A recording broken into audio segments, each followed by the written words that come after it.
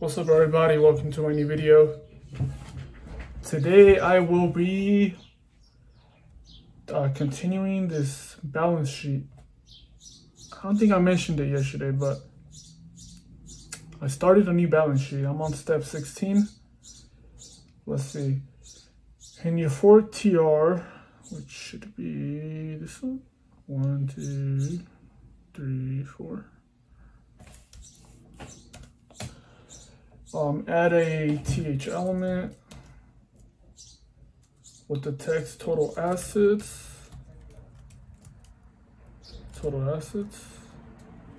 Wrap the assets in a span element.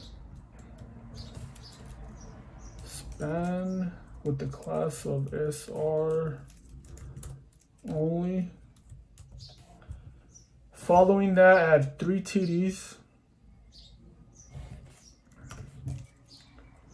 with the numbers, the third TD with the current. All right, so TD, 3 of them, copy.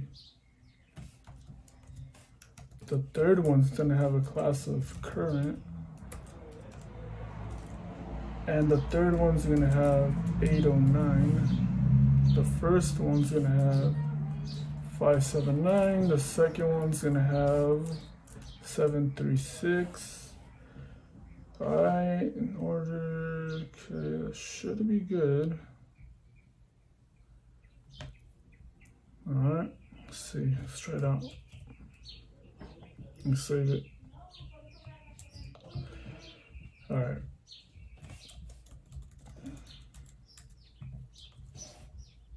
See if it works. There you go.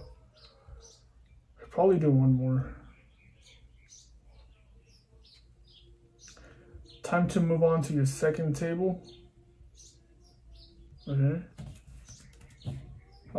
Start by giving it a caption. Set it to liabilities. Then add your TH. Is that on the bottom or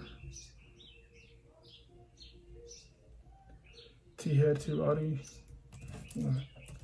T head to body. All right, that should be good.